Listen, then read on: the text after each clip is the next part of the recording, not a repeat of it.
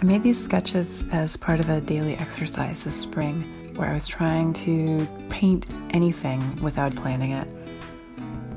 I really wanted to try to get more in the habit of making art every day because I made a lot of paintings last summer, but it was hard for me to stay in the habit. Like I would paint most days for a couple of weeks and then take some time off and then just do off and on for a while. So this spring I started doing daily sketches in watercolor.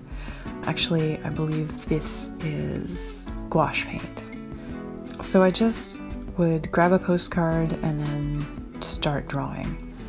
I guess I was going for just kind of having simple compositions with pleasant aesthetic balance and messing with some different color things. Basically, I was just experimenting, and it's kind of like this, I don't know if you've heard of morning pages. It's a creative tool that people use where you sit down and you fill out 3 whole pages with anything that you can think of, and it's handwritten, stream of consciousness. It could be like getting your grocery list done for the day or your to-do list, or it could be things that you've had on your chest, or just writing over and over.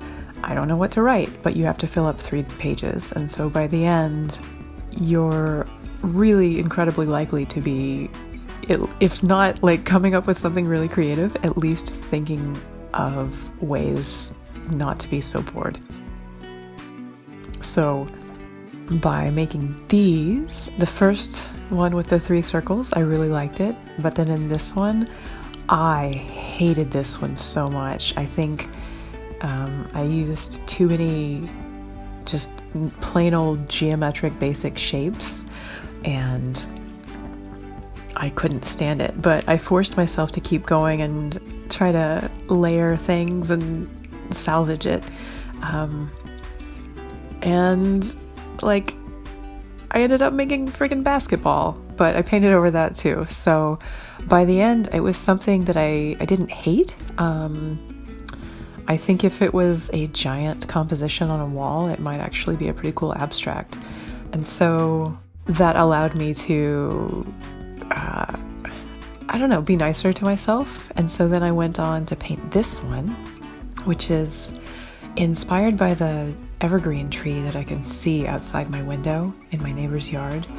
I say inspired because it's definitely not realistic at all, but a lot of the basic elements, like the, not a seed pod, but, oh, I can't remember what that's called. Maybe it is a seed pod.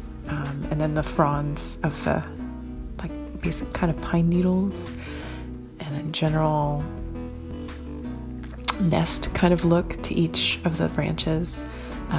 So I tried to loosely use those elements, but then I wanted to use a rainbow color scheme because I keep watching like Guardians of the Galaxy, and I have a friend who has the most amazing rainbow hair, and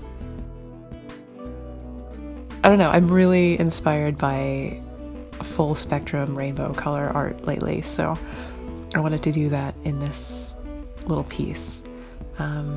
Yeah, so these are sketches to get me going and not meant to be something that I sell or that I hang on the wall, but just to try something. And you know, if I like it, maybe I'll turn it into some surface design pattern later, like for a fabric or a sticker or something. I definitely need some more practice with my line work. Maybe it's the quality of the paint, or maybe I don't know how to use this brush. I think this was a brand new brush, and I keep having trouble with these. The hair keeps falling out, so I don't know if I'm being too rough on them, because I don't think they're like cheap crappy brushes. I'm going and getting them at the art supply store here in Tokyo, and they're not the cheapest ones, so I don't know. Maybe I need to look up some YouTube videos about that. So that's 3 little sketches, and I'll be uploading a few more soon because I basically amassed a huge collection and then didn't do anything with them for a long time because I couldn't think of what to say. I was too up in my own head, but I'm coming back out of that place, so thanks for watching.